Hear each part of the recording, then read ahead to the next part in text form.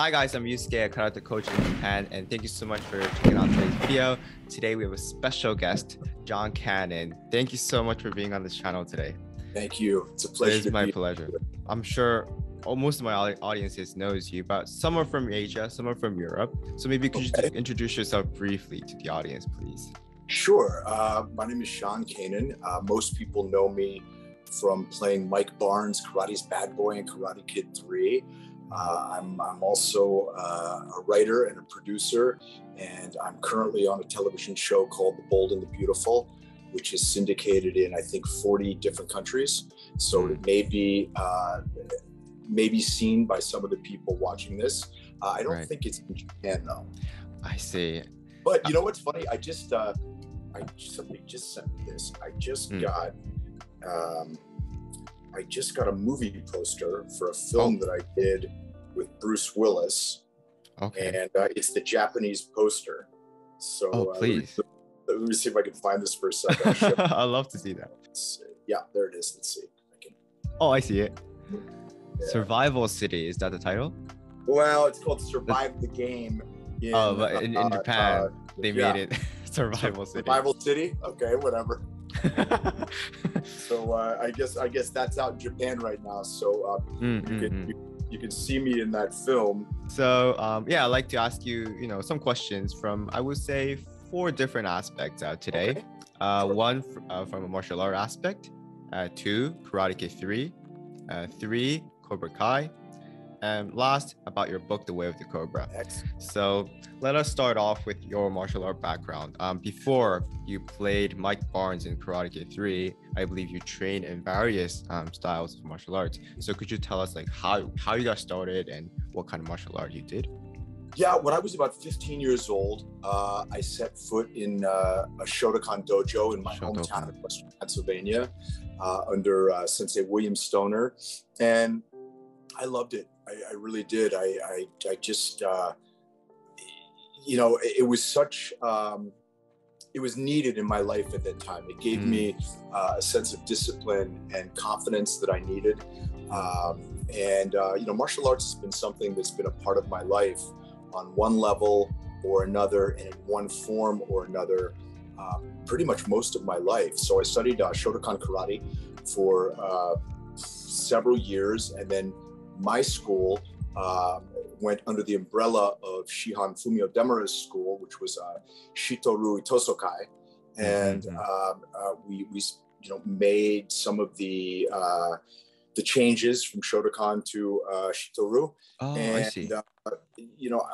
My relationship with Master Demura has been a very important relationship in my life. I didn't realize it at the time, but he was Pat Morita's stunt double in all the Karate Kid films. And he was very instrumental in helping me to get the role of Mike Barnes. And so over the years, I've studied different martial arts. I've trained a little bit of Brazilian Jiu-Jitsu. I've trained in some American kickboxing. I've done little bits and pieces in different things. I have done some training with Master Darryl Vidal, who played Vidal from Locust Valley Karate. He has told me about it. Darryl's a fantastic person. He has also taught me Filipino stick and knife fighting. So colleague. So I don't have a black belt, it was never important to me to go get a black belt. Although I think at some point I would actually like to train and work towards getting one. But for me, martial arts is a lot more than just the physical aspects of it. It's a philosophy. It's a mentality. It's a way of life. I think that martial arts, when it's at its very best, personifies the very best qualities of who we are as people. Perseverance, discipline, compassion, empathy, courage, all this sort of things. And I think for that reason, I've always it's had a very special place in my heart. I see. did you pick up those lessons through maybe your sensei, or was it through your just your practices and like it just came to you? I think you pick up lessons from different people, but I think that hopefully in life, the best lessons that we learn are when you become self-aware and you see yourself change. And I saw myself as a very young, undisciplined boy grow into being a confident man. And martial arts had a lot to do with that. And that transformation for me was one of the most amazing lessons, amazing experiences that I've had. I see. I mean, you perceived yourself like that when you were 15 years old. Did you? What made you step your foot into the dojo? I mean, it must have been hard. I guess we must have been hesitant at first. when I was much younger, I experienced a lot of bullying, and I remember around 1976, Rocky came out, and America was insane for boxing. And so I started doing some boxing at a gym on the south side of Youngstown, Ohio, which was a very rough area. And my parents realized very quickly and very wisely that the people that were boxing there were doing it as a way of getting out of a very bad socioeconomic situation. And so they said, maybe that's not the right place for our son. So they said, would you consider going to a karate school? And I really didn't want to at first. But once I started, I was bitten by the bug, and I fell in love with it. All right, I see. I've never done martial arts seriously, I would say, in the United States, only in Japan. So I never knew the difference in demographics between different types of martial arts. That's very interesting. Did you? What martial art do you study? Shotokan. Oh, shotokan. Okay. And in Japan, usually people they have one style of martial art, and people rarely explore outside of their area. And until I started this YouTube channel, I was only doing shotokan. But after I started this, I started to look into other styles, and it's been a very interesting journey for me as well to learn the similarities and also the differences and why there is such a difference. So the fact you said you did shotokan and then you moved on to shitoryu, I mean, we're within the same family of karate.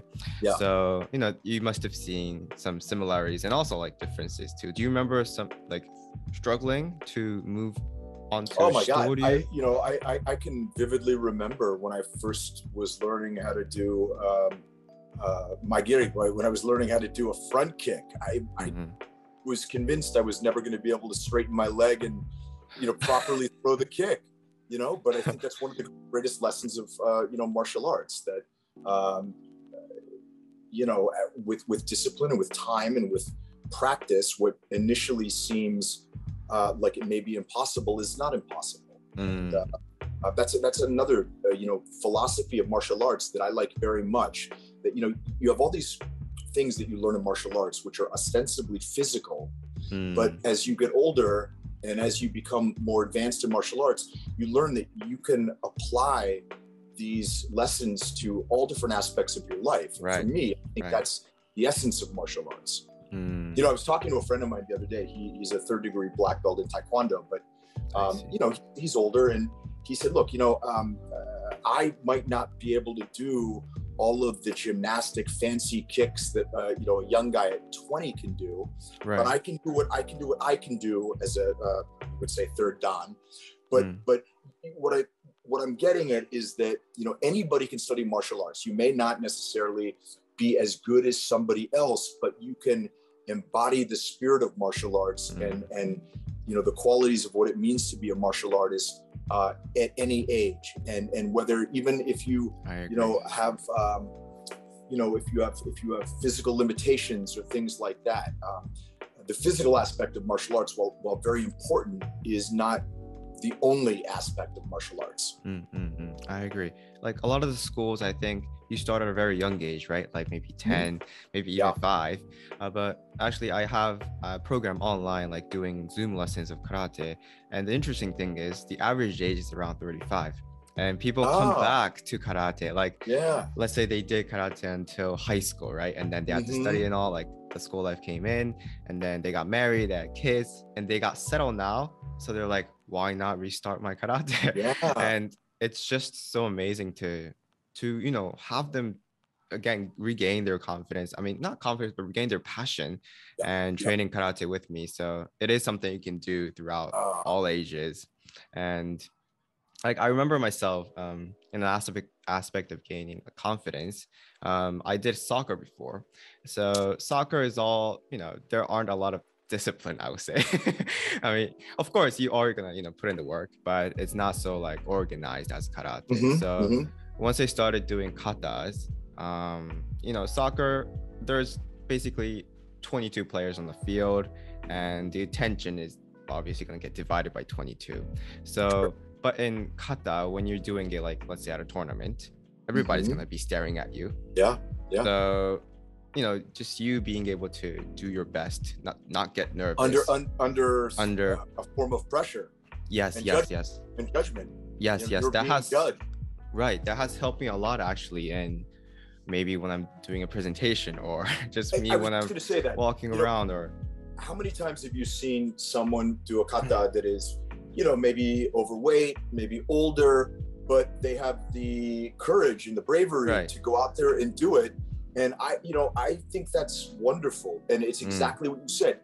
You know, maybe they're not going to win in their division for kata, right. But maybe they're going to go and give a presentation at work that they would have otherwise been nervous and ineffective, and now suddenly they're able to do it with a new sense of confidence. And right. That's for them. That's the benefit. That's the lesson of it, not necessarily the physical aspect of it. Right. And I read in your interview that when you got the role of Mike Barnes in Karate Kid 3, you had to improvise on the spot.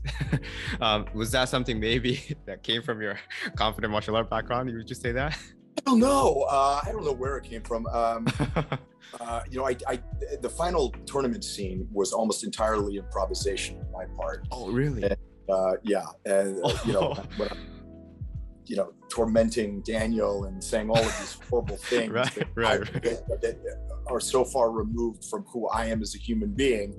But unfortunately, I wasn't playing Sean Kanan. I was playing Mike Barnes. Right. But I don't know where it came from. I think probably a lot of it came from the fact that I was bullied a lot as a kid, and I probably drew on some of the experience that I encountered. I don't know. It's funny when I meet people, especially kids, and they say, "Oh my God, I'd be so scared of Mike Barnes." I said, I'd be scared of Mike Barnes. You know what I mean? If I met that lunatic when I was, 15, 16 years old, maybe now.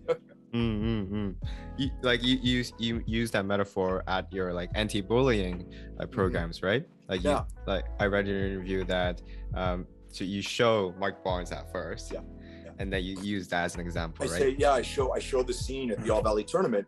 And here's the thing. First of all, let me preface it by saying, when you're an adult and you're speaking with kids, there's the age gap, right? And so it's not always easy to make an initial connection with them, right? But when I put the scene from Karate Kid 3 on, and they watch it, and they're very intrigued by it, it opens a door for me to have just a few moments to connect with them. When I have their attention, and I say, would you believe that scary guy used to get bullied? And they're like, no way. And then they start to open up, and it's really it's amazing. A lot of times I go to schools and facilitate a dialogue up on a stage with kids that have been bullied, have witnessed bullying, or who have actually been a bully. And you get these kids talking, and some of the results are really profound, and I'm very passionate about it. Yeah, that is amazing. I mean, I wish we had a program like that in Japan too. I mean, usually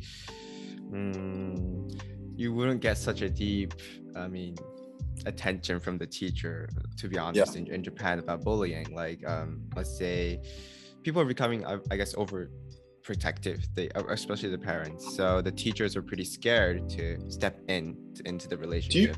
Do you think that Japanese culture, from what I understand, and I hope I'm not wrong, and I hope I don't say this in a way that's, I think it puts a lot less emphasis on individuality and puts more emphasis on the idea of the national culture and the group. I think also that there's a fact that Japanese people are homogenous in the sense that everyone who lives in Japan, unless you're an American or from another, you're Japanese. Yes. You know, you look more or less the same.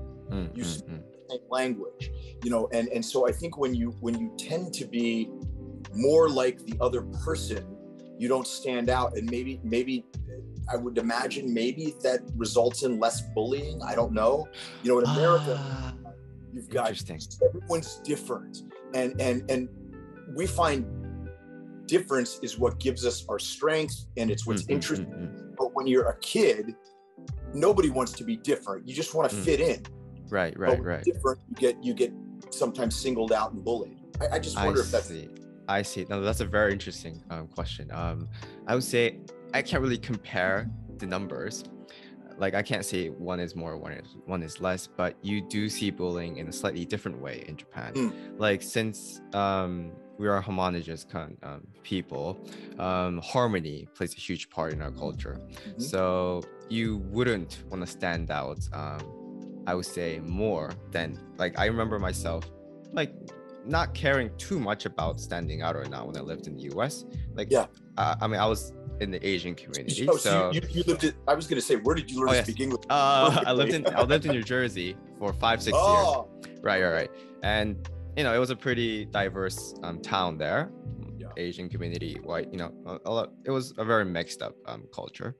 And I came back to Japan, and I mean, I would say since everybody is Japanese, people wouldn't kick you out of the group so easily. Like, it's not direct, but it's very indirect, the bullying. So they wouldn't say anything direct to you, but they'll find a way to let the others know to leave you alone. Interesting. So if you just look at it from the outside, like if you just, I don't know, maybe day one in your classroom, you wouldn't notice it. But then as time goes on, you notice, wait, is everybody ignoring me? Like, it's like that. So, which is a terrible form of bullying. It is very tricky, and so that's why the teachers sometimes don't even notice it, and the teachers wouldn't know which side to emphasize with, because they will be talking from their side. And so it is something very hard to overcome, and that is one side of the Japanese culture that I'm not really a huge fan of. Well, listen, every culture, we have our challenges, we have our things that we need to work on to be better human beings.